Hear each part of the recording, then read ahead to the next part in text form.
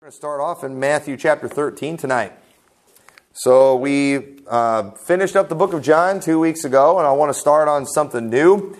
And what I want to do, this is something I've personally been wanting to study for a while. I want to do a series of messages on the mysteries of the Bible. There are specific mysteries mentioned in the Bible. According to the dispensationalists, there are 7 mysteries. Okay? Now, I don't trust the dispensationalists on anything, even their ability to count, okay? But and the dispensationalists, they always try to do 7 of everything. They believe there's 7 raptures.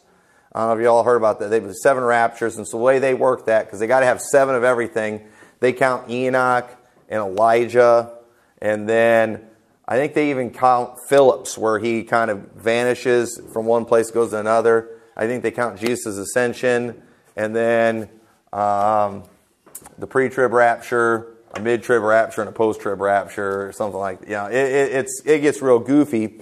But I don't know for sure what the number is yet. I plan on by the end of this having a number nailed down.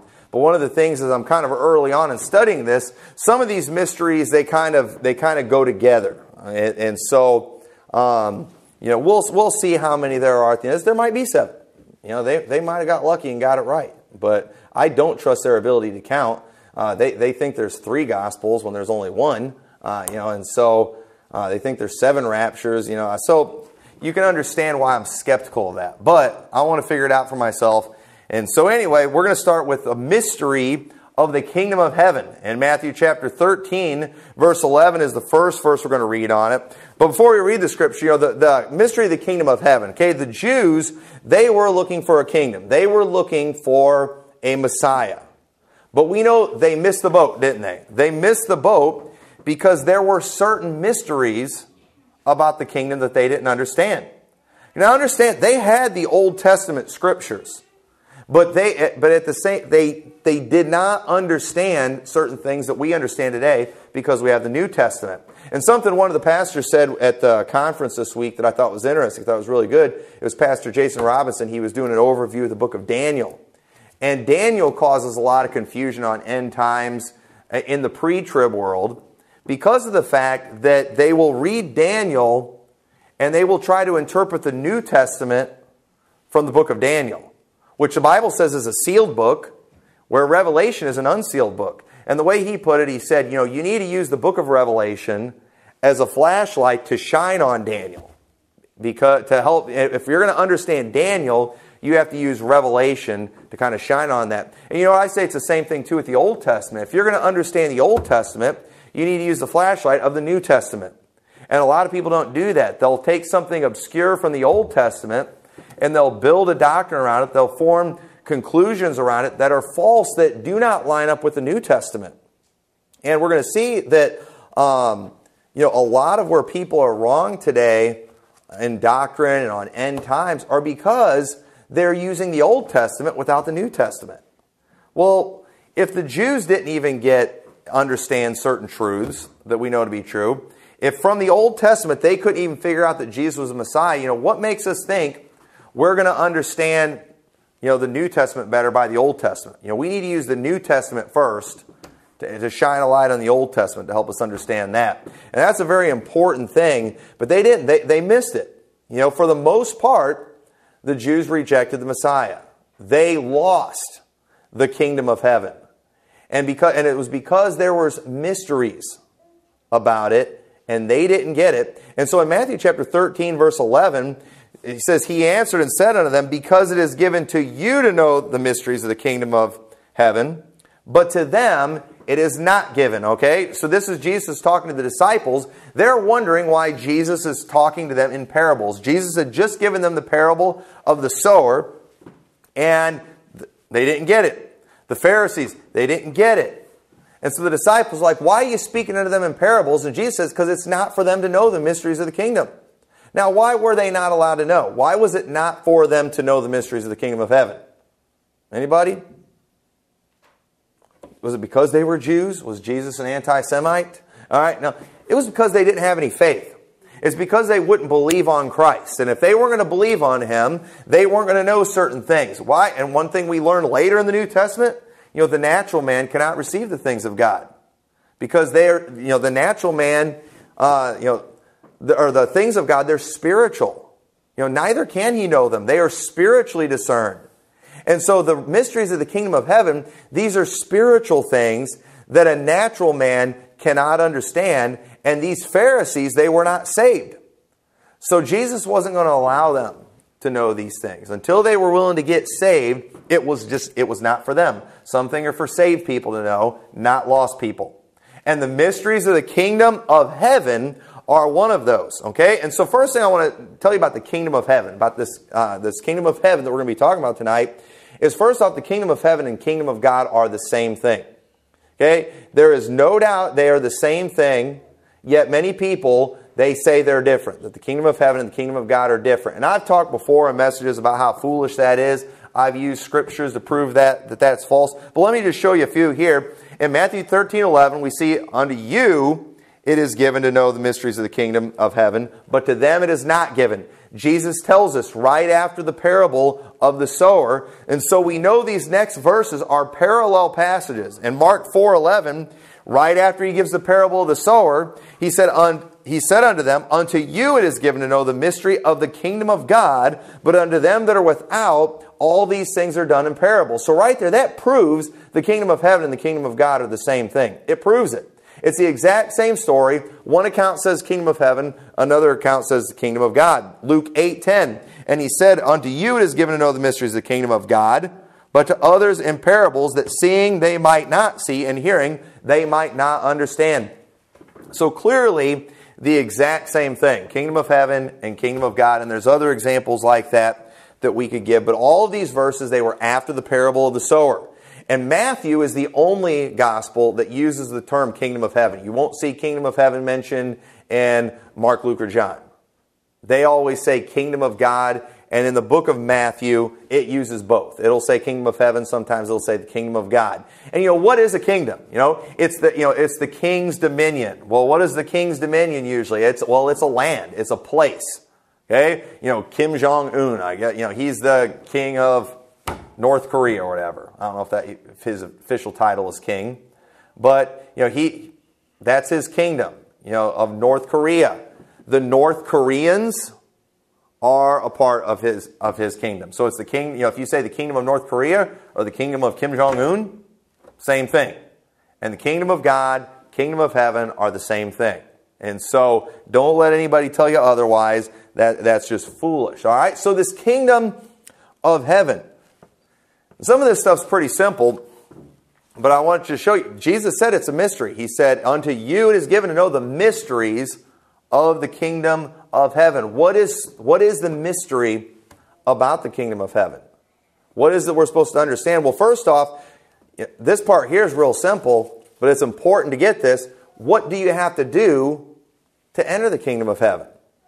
Okay? Because obviously we want to be a part of that. We want to get into the kingdom of heaven. And interestingly enough, I was listening to Sam Gipp preach one time, and he said, you can't lose your salvation. But he does believe you can lose the kingdom. And he's showing how, the kingdom, I don't know and honestly, when he talks about the kingdom, I don't know what he's talking about. I don't know if he's talking about the millennial kingdom, but he takes verses, I believe from Matthew 25, where it looks like people are losing the kingdom.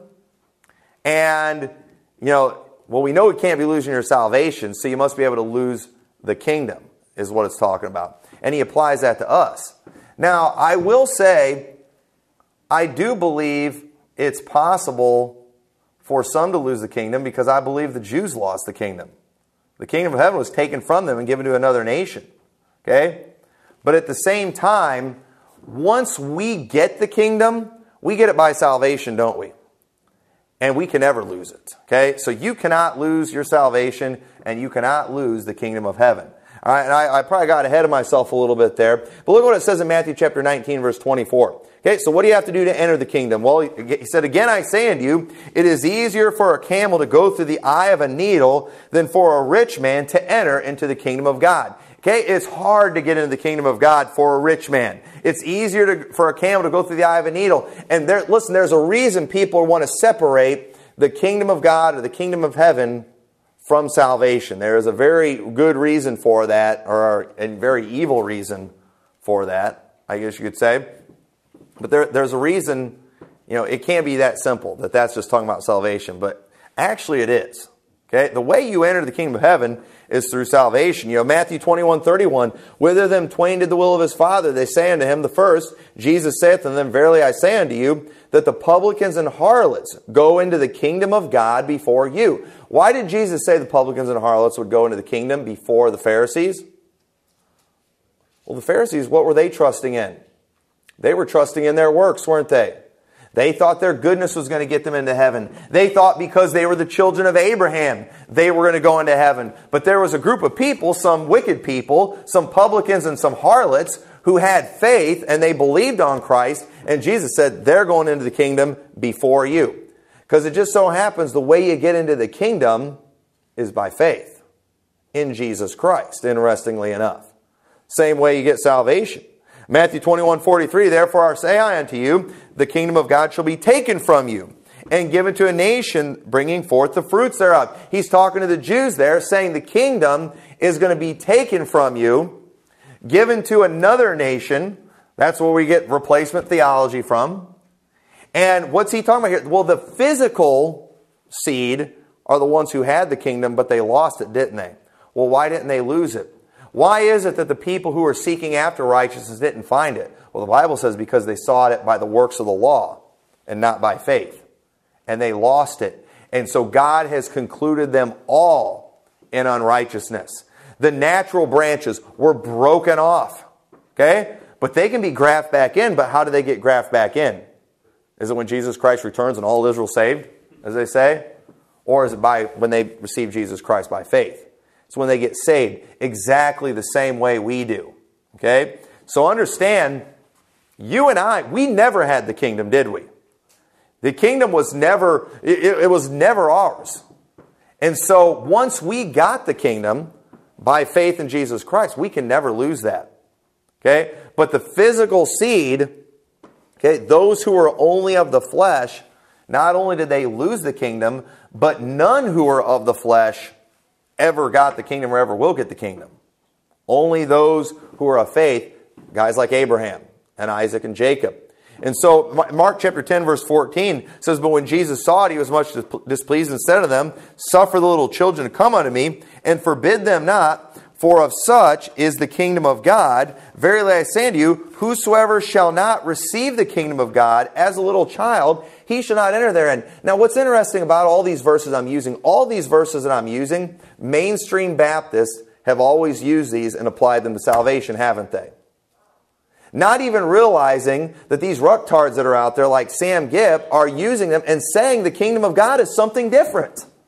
That's what they're teaching. And teaching that you can lose the kingdom. Okay, but listen, these are about salvation. And it calls it the kingdom of God. And we're not, it's like they don't want us hearing that. They don't want us saying that. Because there's a reason for it. It's going to destroy some of their pet doctrines if we realize exactly what the kingdom of heaven is and exactly what the kingdom of God is. It destroys some of their pet arguments, okay? But we see you have to become as a little child. And interestingly enough, how do you come as a little child? Well, it's talking about by faith. Having that childlike faith. Okay? Also, in verse 15, notice what it says, whosoever shall not receive the kingdom of God. Well, what does that sound like? It sounds like we just receive it. Well, how do we receive it? Like a little child. We receive it by asking. We receive it by faith. We don't earn it, do you? Listen, if you can lose the kingdom of heaven, that means you can earn the kingdom of heaven. So we see that gaining the kingdom of God, earning the kingdom of God, it is the same thing. But you rarely hear that terminology used in Baptist churches.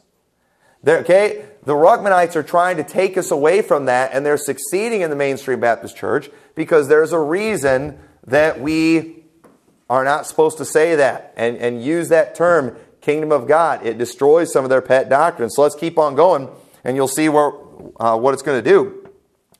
Mark 10:23, Jesus looked round about and saith unto his disciples, how hardly shall they that have riches enter into the kingdom of God? And the disciples were astonished at his words. But Jesus answereth again and saith unto them, children, how hard is it for them that trust in riches to enter the kingdom of God? Okay? If you're trusting in riches, you're not going to get it. You've got to have faith in Christ. That is the only way it can be done. And then Mark chapter 12 and verse 34, when Jesus saw that, he answered discreetly. He said unto him, Thou art not far from the kingdom of God. And no man after that durst ask him any questions. This guy, he was close. You know, he was almost there, but he just didn't quite have that faith. He understood, that.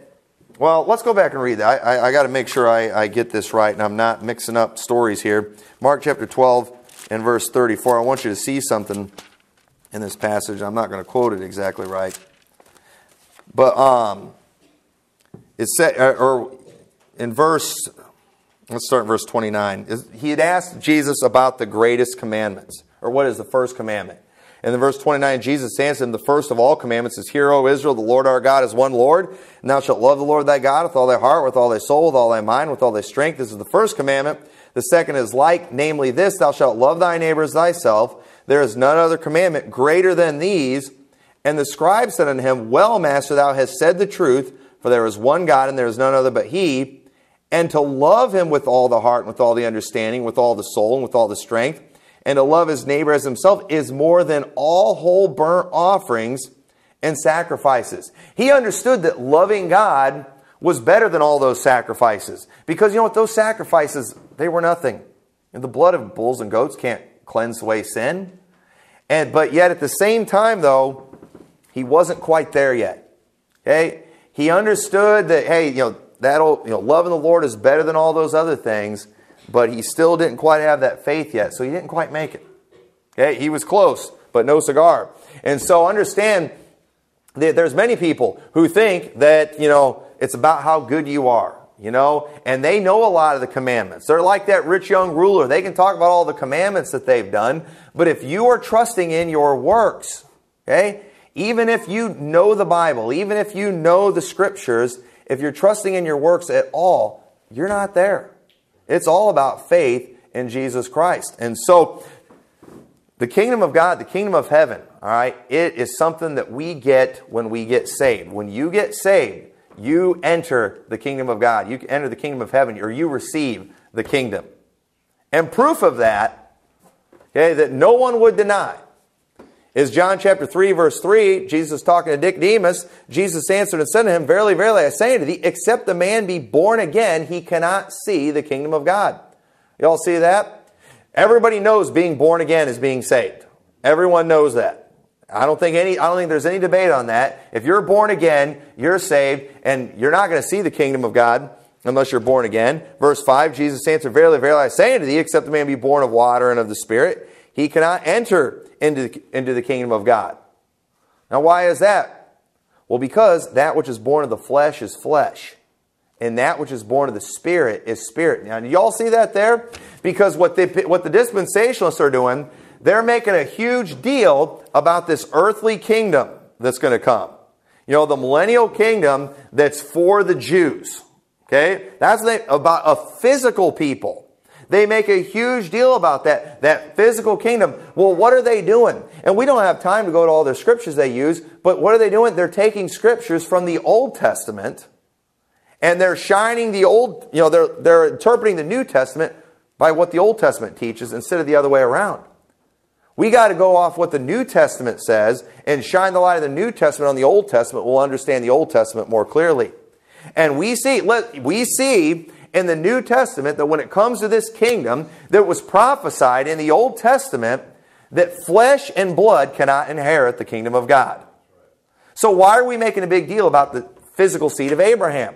Why are we making a big deal about bloodlines? It makes no sense. I understand that, yes, that's what the Jews thought it was all about. That was what they expected. But that's because they only had the Old Testament. And unfortunately, they didn't believe Christ.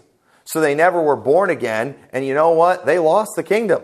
And it's going to those who are of faith, the spiritual seed, because that which is born of the flesh is flesh. And Jesus said, except a man be born of water and of the Spirit, he cannot enter into the kingdom of God. Only those who are born again are going to go into the kingdom of God. It's not just for physical Jews. It's not for physical Jews. Period.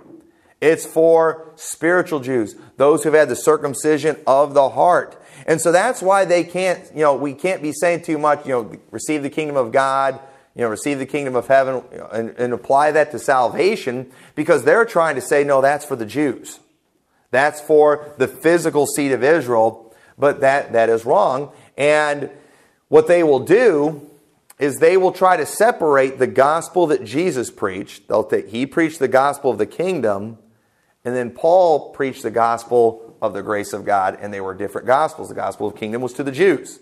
Jesus came and preached to the Jews. And then Paul later preached the gospel to the Gentiles. And listen, we don't have time to go to all the references for it, but sometimes Paul did refer to it as the gospel of the kingdom of God. He said, I preach the kingdom of God to you, talking to Gentiles. So that's still a stupid argument that they make, that was something only Jesus preached. Paul preached the gospel of the kingdom of God too, but most of the time he didn't call it that. And there's a really good reason for that. And I'll show you that in a little bit. But so the reason we see what looks like a shift in focus from the kingdom of God to faith in Jesus Christ is because after Jesus rose from the dead, it was revealed that He was what the kingdom of God was all about. Okay? So what changed? Well, when Jesus came to earth, He came in the name of His Father, didn't He? He didn't come in His own name. He came in the name of His Father. And for people to be saved, they had to believe Jesus' words, didn't they? And that's why Jesus taught the book of John. If you believe Moses the prophet, you'll believe me, because they spoke of me. If you believe not my words, if you don't believe me, you don't believe the Father. If you don't see me, you don't see the Father. He's trying to show them, hey, the way to the Father, you got to believe in me. I am the way, the truth, and the life. No man cometh unto the Father but by me. But they wouldn't receive His words. They would not believe Him. But once again, Jesus did. He talked about the kingdom of God because he didn't come in His own name. He was always giving glory to God. He was always pointing things to God. But after Jesus rose from the dead, God gave Him a name that was above every name. We see the focus go from the kingdom of God to Jesus Christ Himself, because of the fact that we learned that the kingdom of God is Jesus Christ and those who are in Christ. That is what the kingdom of heaven is. That is what the kingdom of God is. John 5:43, Jesus said, I am come in my Father's name, and ye receive me not. If another shall come in his own name, him ye will receive. And we know the Antichrist is going to come in his own name. But Jesus came in His Father's name. So that's why Jesus wasn't going around saying, believe in the Lord Jesus Christ and thou shalt be saved. He didn't say that. What did He do? He often spoke in parables. He often, spoke in ways hard to understand, but He was trying to get people to believe Him and trust His words. And those who did got saved. Those who did got the kingdom of God. But we don't see it being called the kingdom of God as much after Jesus' resurrection, because it turns out the kingdom of God is Jesus Christ. He's the name above every name. It says in Philippians 2:5, let this mind be in you, which is also in Christ Jesus, who being in the form of God, thought it not robbery to be equal with God, but made Himself of no reputation, and took upon Him the form of a servant, and was made in the likeness of man, and being found in fashion as a man, He humbled Himself, and became obedient unto death, even the death of the cross. Wherefore God also hath highly exalted Him, and given Him a name which is above every name, that at the name of Jesus every knee should bow of things in heaven and things in earth and things under the earth, and that every tongue should confess that Jesus Christ is Lord, to the glory of God the Father. So we see here that because Jesus humbled Himself and was obedient unto death, even the death of the cross, after that, we see now the name of Jesus Christ exalted. Okay? Now understand, everyone who's ever been saved, it's been because of what Jesus Christ did on the cross. Everyone who's ever been saved. But y'all understand, in the Old Testament, they would say he believed God, and it was accounted unto him for righteousness. Well, who is God? It's Jesus Christ. Jesus comes along, He's preaching the kingdom of God, and those who would believe His words, Jesus Christ, even though Jesus didn't say, believe in the Lord Jesus Christ and thou shalt be saved. He didn't come in His own name. He came in His Father's name. Those people got saved when they believed on Him. They got saved because of the work that Jesus was going to do on the cross. But after the death, burial, and resurrection of Christ, we see God now exalting the name of Jesus Christ. And so that's the name we proclaim everywhere we go. It wasn't how they did it in the Old Testament. They didn't proclaim the name of Jesus Christ, but understand it was what Jesus Christ did that made a way of salvation for everybody, past, present, and future. Okay? And so that's why we see what appears to be a shift in focus, but it's not a new gospel. It's the same gospel. The gospel of the kingdom, the gospel of Jesus Christ, turns out it's the same thing. The gospel of the kingdom, or the kingdom of heaven, all that, it sounds kind of general, doesn't it? It doesn't sound real specific, but you know what? It gets real specific when it's the gospel of Jesus Christ. Because we know He is the only way to heaven. Only through Jesus Christ is anyone getting into heaven. And so we see the kingdom of God is a spiritual kingdom. 1 Corinthians 15:50, now this I say, brethren, that flesh and blood cannot inherit the kingdom of God. Neither doth corruption inherit incorruption. Okay? So it's not about a physical people. It's about a spiritual people. It's about those who are in Christ. That's how you get into the kingdom of God or the kingdom of heaven. It's by faith in Jesus Christ. You have to be born again. A spiritual birth. Why? Because flesh and blood cannot inherit the kingdom of God. Okay? Flesh and blood cannot inherit Jesus Christ. You got to be changed. You've got to be transformed into a spiritual man. Okay? Not a physical, so there's nothing we can do in the flesh that can make us worthy of salvation. That can make us worthy of Jesus Christ. And that's why it's foolish, these people teaching, you got to turn from your sins, you got to change or whatever. That's foolish because we can't do good enough. That's why we call on the Lord for salvation.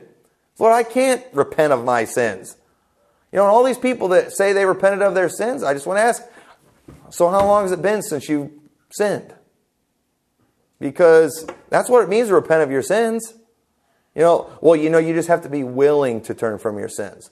Well, I'm sorry, that's not going to work because most people are smart enough to know that they can't go the rest of their life without sinning. Well, I know they're not going to do it, but they got to be willing. Well, so what are we going to do? We're going to lie to them and convince them that they can? Listen, you can do it. You can do it. You can go your entire life and never sin again. Are you willing to do that? All right, let's try it. And then 5 minutes after they get saved, they're going to fail. Now they're going to think, man, I lost my salvation. Nope, that's okay. Because all you had to do was just be willing. And so we did. We tricked you into being willing and to think you could do it. But that's all right. That is so dumb. And they'll call that the classic straw man argument. But that's exactly what it is. I don't know how else to explain it. What they're teaching. It's a joke. But the kingdom of God, it's a spiritual kingdom. It's for those who are of faith. And so what is the kingdom of God? Okay? It's Jesus Christ and those who are in Him. Jesus Christ is the kingdom of God. Matthew 6:33, but seek ye first the kingdom of God and His righteousness. How do we get His righteousness? By being washed in His blood. That's how we get His righteousness. We receive His righteousness when He cleanses us from our sin. We receive His righteousness when we believe on Him. It's not about our righteousness. It's about His righteousness. Matthew 12:28, Jesus said, but if I cast out devils by the Spirit of God, then the kingdom of God is come unto you. Do y'all see that? What's He saying? The kingdom of God has come unto you. He's saying, why did He say it? Because He was here. See me casting out devils? I'm doing it by the Spirit of God because the kingdom of God has come to you. I am the kingdom of God is what He is saying in a sense there. Colossians 1:25. Wherefore I am made a minister according to the dispensation of God, which is given to me for you to fulfill the word of God, even the mystery which hath been hid from the ages and from generations, but now is made manifest to His saints, to whom God would make known what is the riches of His glory, of this mystery among the Gentiles, which is Christ in you, the hope of glory. Whom we preach, warning every man and teaching every man in all wisdom, that we may present every man perfect in Christ Jesus. How are we going to present anybody perfect? Listen, if it's about what we do, nobody in this church is saved. How are we going to present you perfect in Christ Jesus? You receive Him by faith, you'll be perfect in Christ Jesus. Why? Because Christ in you. Jesus Christ is in us. That is how we receive the kingdom of God. Jesus Christ was the kingdom of God. It says in, let's look at a few confusing passages on this. Because when you understand that Jesus Christ is the kingdom of God, and those who are in Christ are the kingdom of God, it actually clears up some confusing scriptures. Look at Luke chapter 9, verse 27. It says, but I tell you of a truth, there be some standing here which shall not taste of death till they see the kingdom of God. And it came to pass, about 8 days after these sayings, he took Peter and John and James and went up into a mountain to pray. And he prayed, and the fashion of his countenance was altered, and his raiment was white and glistering.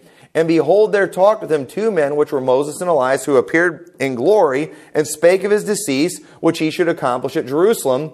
But Peter and they that were with him were heavy with sleep, and when they were awake, they saw his glory and the 2 men that stood with him. So you see right here, Jesus said there are going to be some standing here, that are going to see the kingdom of God. So what's he talking about there? Are some of them going to live till the rapture?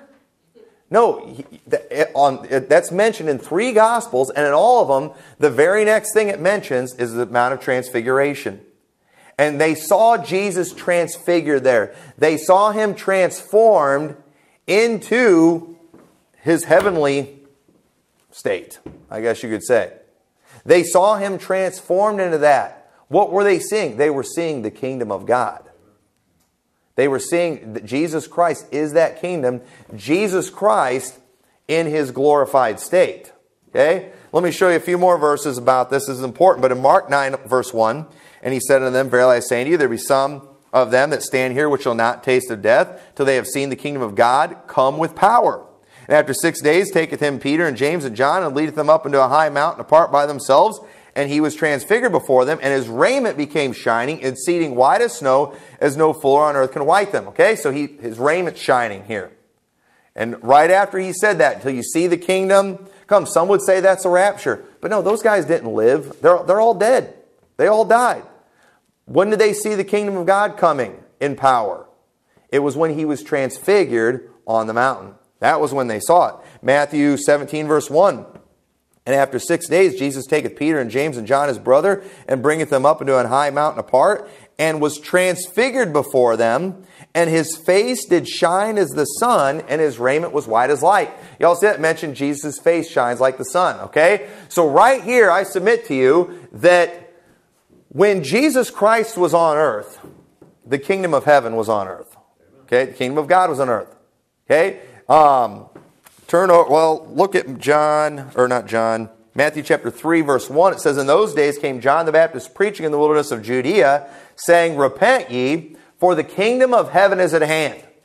Okay? The kingdom of heaven is at hand. What does that mean? I mean, it's just about here. For this is he that was spoken by the prophet Isaiah, the voice of one crying in the wilderness, prepare ye the way of the Lord, make his paths straight. You all see, he said the kingdom of heaven is at hand. Why did he say that? Because Jesus Christ was about to begin his ministry, wasn't he? Jesus Christ, at his first, this is talking about his first coming, okay? And when Jesus Christ was on earth, I hope you can get this, all right? This is where you might have to think a little bit, all right? This is something you might have to just chew on tonight and ponder a little bit, okay? The kingdom of heaven came to earth when Jesus Christ was on earth, okay? But understand, it was still kind of a faith thing, wasn't it? Did everybody else see Jesus glowing and shining or anything like that? No, they didn't. But there were a lot of people that believed on him, and so they received the kingdom of God. When they saw him, when they believed him, they received the kingdom of God. Just like those who believed Jesus, they saw the Father, spiritually speaking. Okay? Physically, they didn't. All right? And so, understand, when the disciples saw him, they saw him come, the kingdom come in power, in glory, on the Mount of Transfiguration, when he was transfigured, when he began to shine, when his face began to shine.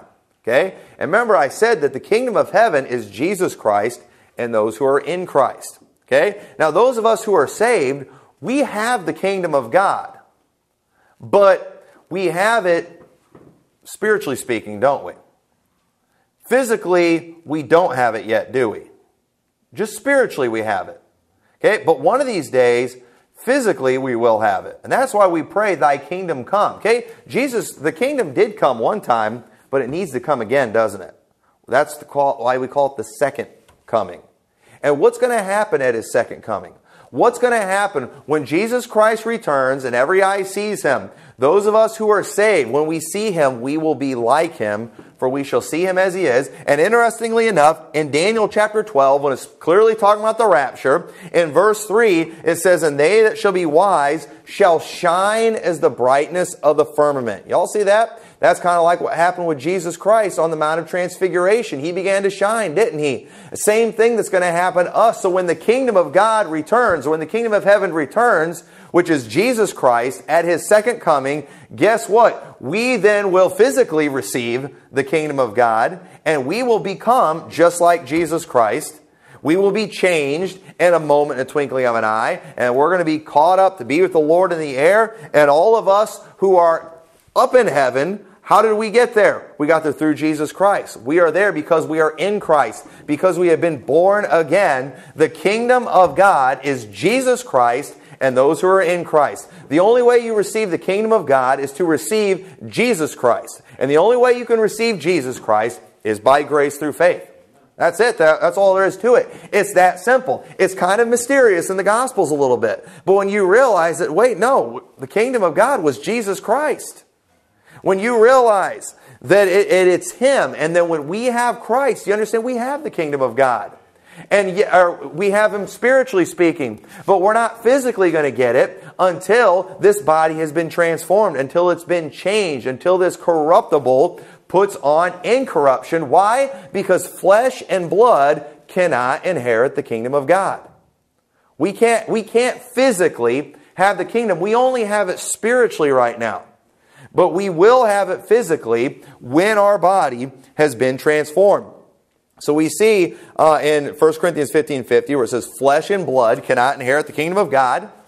Okay, that's all over the Bible. Jesus said the same thing in John chapter 3, yet people still think the kingdom of God is for physical Israel, which is just a joke. But verse 51 says, "Behold, I show you a mystery. We shall not all sleep, but we shall all be changed. In a moment, in a twinkling of an eye, at the last trump, for the trumpet shall sound, and the dead shall be raised incorruptible, and we shall be changed. For this corruptible must put on incorruption, and this mortal must put on immortality. So when this corruptible shall put on incorruption, and this mortal shall put on immortality, then shall be brought to pass the saying that is written, death is swallowed up in victory." So we see we're going to have that transformation, and we will not just receive the kingdom of God, we will be the kingdom of God.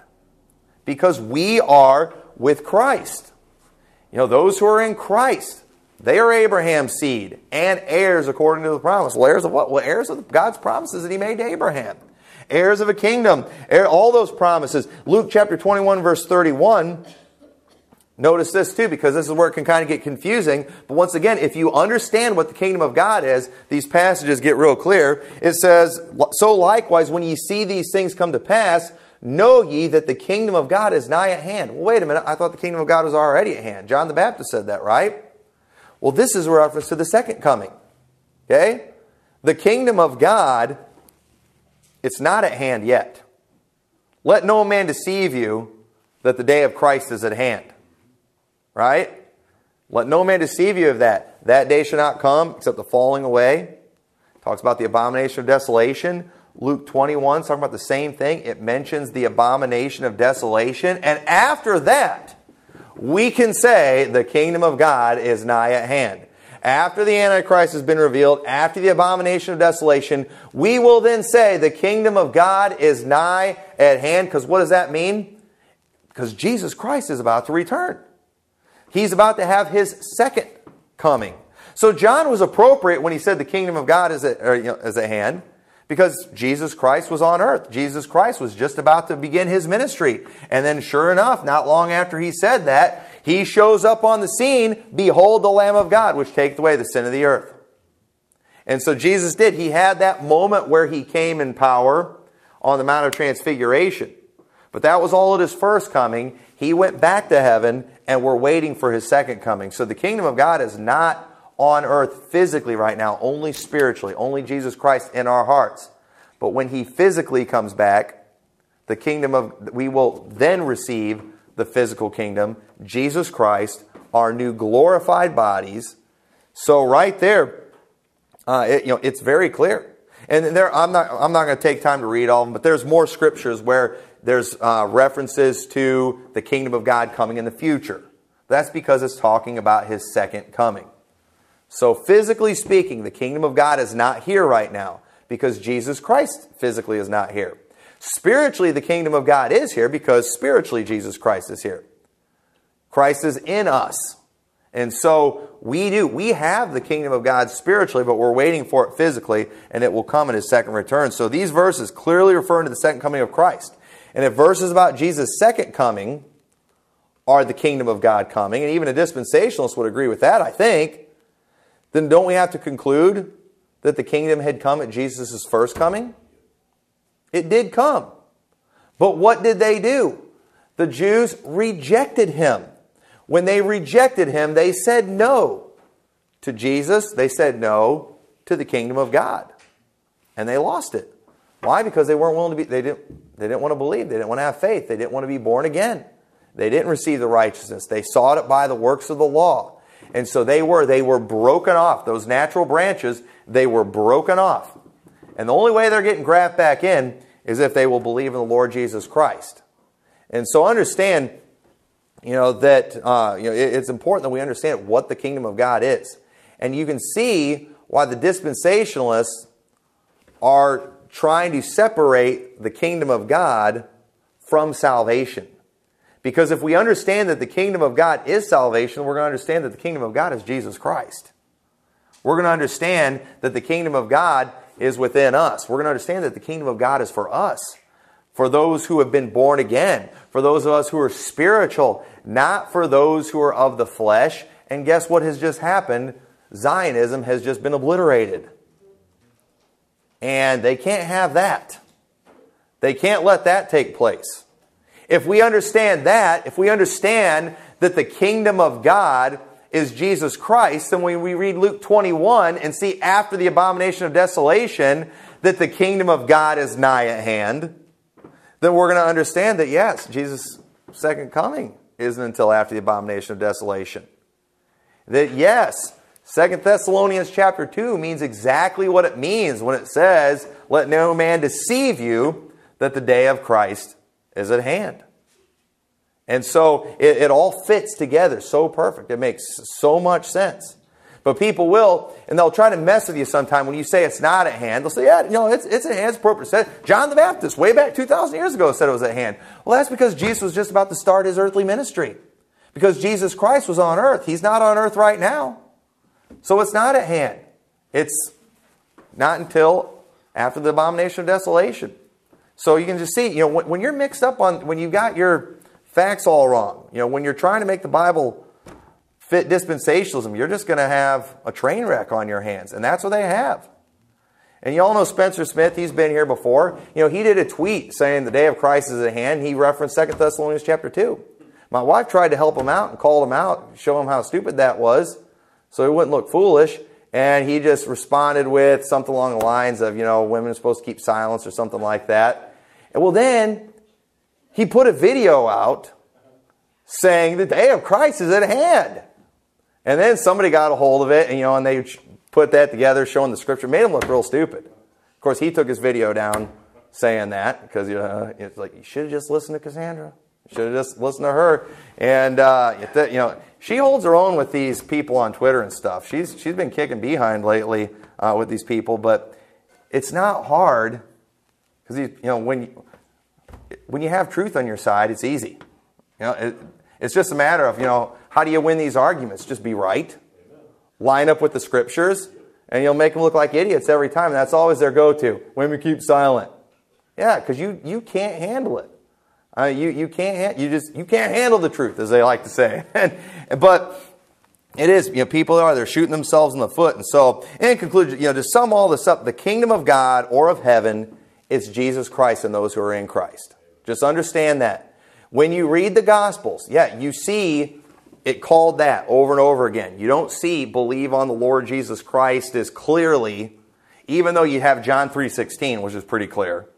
Okay? But you do see all those references because Jesus Christ, He didn't come in His own name. He didn't make a huge deal about his name. But after he humbled himself and became obedient unto death, even the death of the cross, God, the Father, made a huge deal about the name of Jesus Christ. And so we see kind of a focus, and we see the apostles, and the Apostle Paul especially, making a huge deal about the name of Jesus Christ. Because, you know what, we're not going to call it the kingdom of God anymore, or the kingdom of heaven anymore. You know, it's about Jesus Christ. He's the one that they need to focus on. He's the one that they need to receive. And it was often, too, it was the Jews that they would be going and preaching to. And they had to know, hey, the kingdom of God, it is about Jesus Christ. They had to make sure they emphasized the name of Jesus so you wouldn't have a bunch of Jews saying, well, we believe in God the Father, we don't believe in Jesus. Well, Jesus taught us that that's impossible. And so we do. We focus on the name of Jesus to make sure there's no confusion. But the kingdom of heaven, it's a literal kingdom. And it's even physical, okay? I believe there will literally be a physical kingdom on this earth, but it's only going to be inhabited by those who've been transformed physically. This flesh will not be able to enter into the kingdom of God. It will not, but my new body will. My body, like Jesus after his resurrection. After Jesus Christ resurrected, he had real flesh and bone, remember? He said, I'm not a spirit. A spirit hath not flesh and bone. And so we'll have a physical body, but it will be a new one that the Bible refers to in 1 Corinthians 15. We might talk about this in one of the other weeks. That it is a literal physical body that we can feel and that we can touch. But the Bible calls it a spiritual body because it's one that's without sin. It's one that's been raised by Jesus Christ. And so those who get saved in the millennium, they will be part of the kingdom then like we are today. Okay? They will be part of that kingdom spiritually, but they will still need to be resurrected after the 1,000 years. And you know what? I actually got straightened out on this at the prophecy conference. Something I've been, I wasn't positive I was right on this. And so I did some asking while I was there, and I got straightened out on this. But, for a while, I thought nobody gets saved after the rapture. And that was kind of my opinion. I wasn't comfortable with it. I wasn't real sure, but I'll show you what I was missing. In Revelation chapter 20, I hate admitting I'm wrong on anything, but you know what? I'm going on record. This is the problem with the mainstreamers. They can't admit they were wrong on anything, and I refuse to hit a dead end like they have. All right? I'm ready to keep on plugging forward. So here you go, all right? I'm not perfect, people. But Revelation chapter 20, verse 4, and I saw thrones, and they that sat upon them, and judgment was given unto them. And I saw the souls of them that were beheaded for the witness and for the word of God, which had not worshipped the beast, neither his image, neither had received his mark upon their foreheads or in their hands. And they lived and reigned with Christ 1,000 years. But the rest of the dead lived not again till the 1,000 years were finished. This is the first resurrection. Okay, it's talking about those in the first resurrection are those who were martyred for the cause of Christ, who had their heads cut off. The first resurrection, no doubt, is when the rapture takes place, when the dead in Christ rise. But when it says the rest of the dead live not again, well, if you keep on reading later, it goes to the great white throne, right? And that's when the souls of all the lost rise, correct? And so I thought all of them that were raised after the millennium were all lost. But notice what it says, and this is what I missed. Okay? Well, John 5:28. It says, marvel not at this, for the hour is coming in which all that are in the graves shall hear his voice. And shall come forth, they that have done good unto the resurrection of life, and they that have done evil unto the resurrection of damnation. Y'all see that? So that's not the rapture right there, because of the fact that it says all that are in the graves are going to hear the voice. Now, do the lost rise at the rapture? No, they do not. The dead in Christ rise first. But there is going to come a time where all that are in the grave are going to hear the voice, and some are going to come unto the resurrection of damnation. So here's what I missed in Revelation chapter 20. When it says the rest of the dead lived not again until the 1,000 years were finished, that can't be talking about any of the lost people, because what does it call them there in Revelation 20? It says, and I saw the dead, small and great. Okay? So while they physically come forth, it's a resurrection unto damnation. They're not alive, they're dead. Y'all see what that means? So that's where I miss it there. The rest of the dead lived not again. Those who were saved after the rapture or during the millennium, they're going to die. They're going to receive the kingdom spiritually like we do now. But then after they are resurrected with a spiritual body, like we will in the first resurrection, then they will inherit the kingdom of God physically. And so that's where I messed that up. The rest of the dead lived not again. That's a reference to those who get saved during the tribulation, during the wrath of God, during the millennium, and the lost, they're still dead.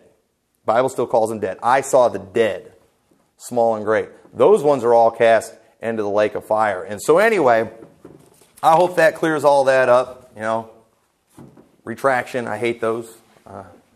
But necessary sometimes. But understand, though, kingdom of heaven, kingdom of God, same thing. What is the kingdom of God? It's Jesus Christ and those who are His. And that, my friends, solves the mystery of the kingdom of God. Okay, these mysteries that we're going to be looking at, now some of them, but not a lot of these mysteries, they're not mysteries anymore. Okay, they were mysteries, but they have been unlocked. Okay, Paul said, I show you a mystery, okay? They're not mysteries. Some of them are still mysteries, but some of them are not. This one is not a mystery anymore. The kingdom of God, kingdom of heaven is not a mystery. It's Jesus Christ and those who are in Christ. And so, with that, let's all stand.